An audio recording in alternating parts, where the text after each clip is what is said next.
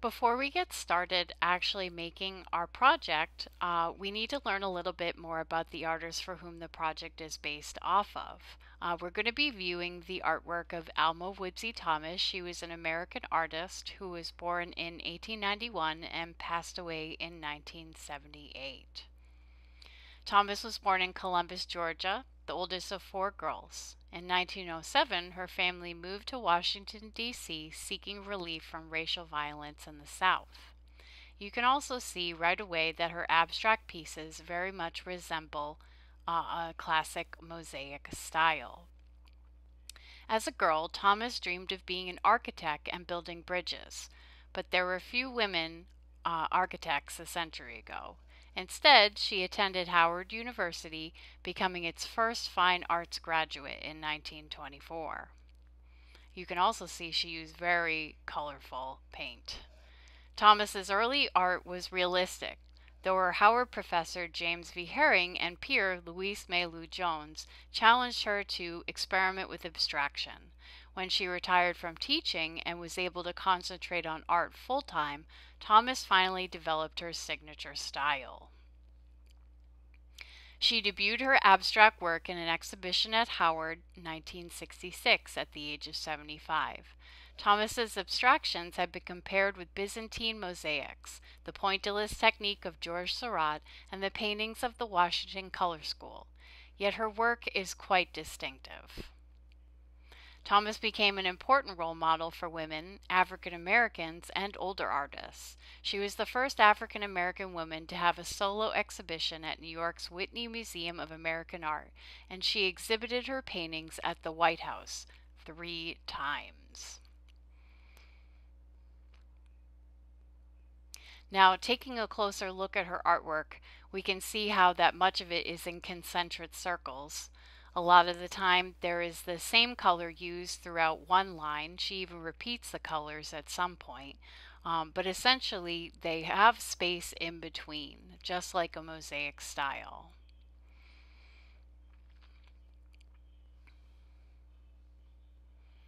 Now we're going to go ahead and we're going to be starting our project very soon. We're going to learn about 2 different ways that we can make artwork like Alma Woodsey Thomas. Alma Woodsey inspired torn paper collage. For this project, you're going to need a 9x12 piece of darker color construction paper. I used blue. A 3x3 piece of yellow construction paper, although you could use pink or red. 5 to 10 strips of 1x12 color construction paper, lots of bright colors. A glue stick, images of Alma Woodsey Thomas's artwork, and some scissors. Now, I have actually gone ahead and done the first step of this project and haven't showed it in the video.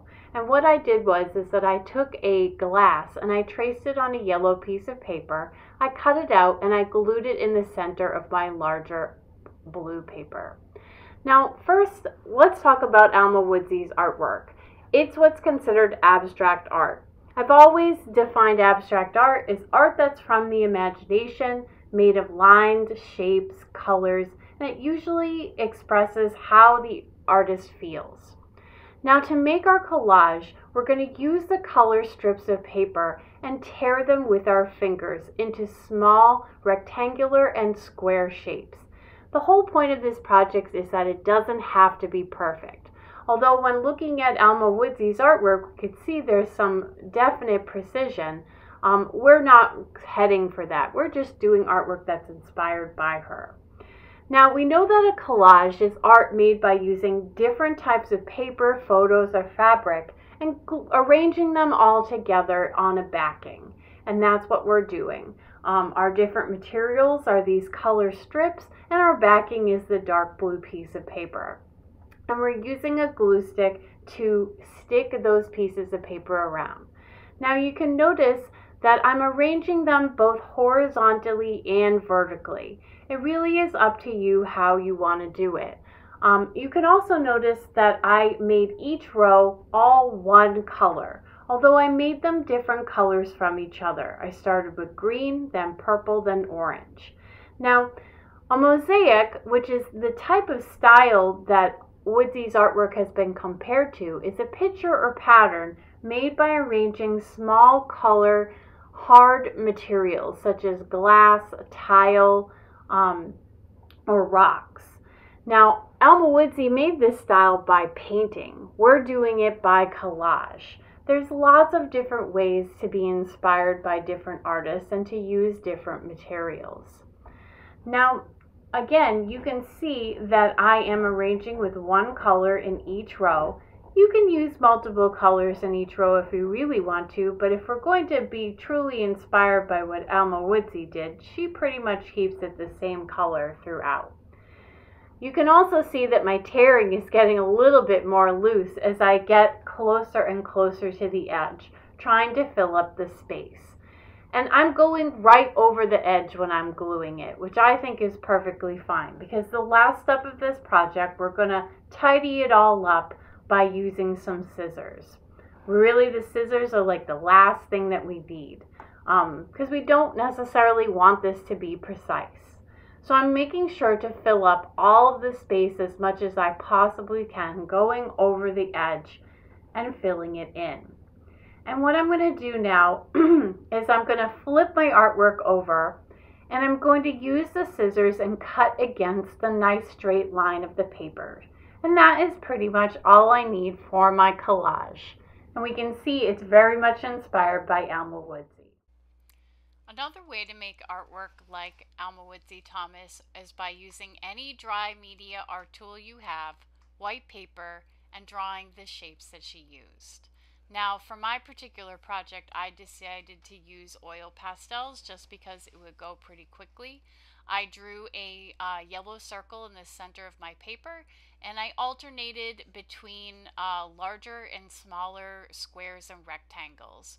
You're going to see that I start to get a little bit wonky about my circle because, again, I'm not trying to achieve perfection necessarily, but I do turn my paper around quite a bit so that I can make sure that I even that circle out a little bit.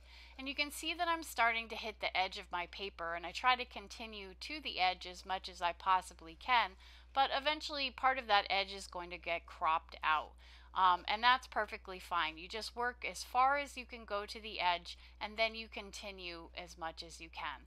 And that is another way to make artwork inspired by Alma Woodsey. And in the spaces that I have in between, I go back and add some simple circles and squares, and there you have it.